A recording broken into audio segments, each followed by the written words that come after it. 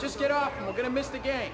I've got a full schedule. Sean, I'm very busy. This boy is incredible. I've never seen anything like him. What makes him so incredible, Jerry? Ever heard of Ramanujan? Yeah. No. It's a man. Hmm. He lived over 100 years ago. He was Indian. Dots, not Feathers, yeah. And he lived in this tiny hut somewhere in India. He had no formal education. He had no access to any scientific work. Yes, sir? Just a little. But he came across this old math book. And from this simple text, he was able to extrapolate theories that had baffled mathematicians for years. Yeah, continued fractions. Yeah, he wrote it with Well, he mailed it to Hardy. Yeah, Hardy in Cambridge. yeah. And Hardy immediately recognized the brilliance of his work and brought him over to England.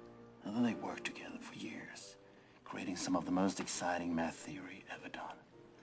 This Ramanujan, his genius was unparalleled, Sean. This boy is just like that.